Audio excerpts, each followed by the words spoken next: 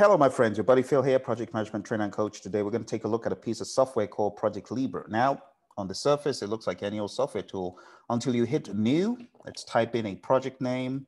We'll call it PMBOK 2 and OK it. And voila, what do you have? You have a scheduling tool. This is totally free. You can find it on their website. I'm going to put a link below. But this is a great answer for a lot of people who really want to do good scheduling, but they are not able to pay for Microsoft projects. It's very pricey, price prohibitive. But for those of you sticklers who want to do stuff the right way, maybe you don't have your Primavera or Plan View, one of those fancy tools, and you want something to see you through in a company, maybe in a new company, like I've been in new companies and looked for software tools that I could use. Well, this is one of them. It's totally free. Okay, so open source stuff. So let's just start off a project. We're going to go to File and hit the Information field, and this is very similar to the project field in MS Project. We're going to go to the 21st of June, and that's when the project will start. And we'll just type in a few tasks. Task 1, we'll just say initiate. Task 2, plan. Task 3, execute. Task 4, monitor and control. Task 5, close. So you have 5 tasks. Now the next thing is, how long will each one take? Let's say this is a task for you to study for your exam. Let's say initiating takes 2 days, planning takes 24 days. Now that's long. Let's shorten it to 12 days. Still long, 5 days. You see how easy it is to maneuver in and out of this? Executing 3 days, monitoring and controlling 4 days, and closing, we're going to make it 2 days. And there you have it. You got your durations. Now you do know the cardinal sin of Microsoft Project is not to type in the start and finish dates. Don't do that. Same with Project Libre. Don't do it. Just link the tasks as you need to. So we're going to highlight these and we are going to link them. So let's go to task and link. And there you have it. All of your tasks linked. You have your start date, your finish date. You can see where the project is going. That simple. You've even got a fancy save baseline feature. And you can save the baseline just like you would in Microsoft Project, baseline 1, 2, 3, or 4. In this case, we could just say baseline for everything. Okay, boom, there's your baseline. Now, how do you call up your baseline? You insert the column and you look for baseline. Baseline. Baseline itself. So we're looking for baseline start. That's it. And we're also going to insert baseline finish. Baseline finish. There you go. Baseline start, baseline finish. And then, as you would do on a typical project, you also have your actual start and your actual finish. That's what you're going to use to track, right? So you got your actual finish. Let's insert our actual start as well. And there you have it. So assume your project needed to start earlier. We could always go back to File, Information, and we could make it start earlier. Let's say we decide it's going to start, or it started on the 4th in the past. Okay. That's all. And it starts on the 4th. And let's say you wanted to update it to show that work has started. You can put in an actual start date of the 4th. And you can put in an actual finish date of the 4th, for example.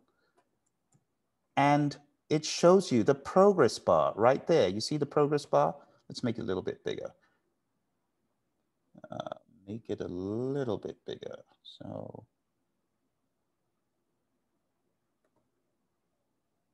zoom in. There you see. You see the progress bar right there that shows you it's 100% complete. That is a pretty cool feature, just like MS Project. It's crazy. And then if you wanted to compare that to the baseline, you still got your baseline start, showing how good you are. You started on the 4th of June, but the baseline was really meant to be the 21st. And you could track your project in this very simplistic way. Also in resources, it has your resource sheet. You could assign a resource to some of these. for example. And going back to the task view and Gantt, you can begin to assign resources to these. Let's zoom out. So just click on whatever you want to assign resources to and assign resources right up there. And you can assign your resources. It's that simple. So John can see, all right, I'm working on the initiate task, planning, assign another resource, just like you would in MS Project, business as usual.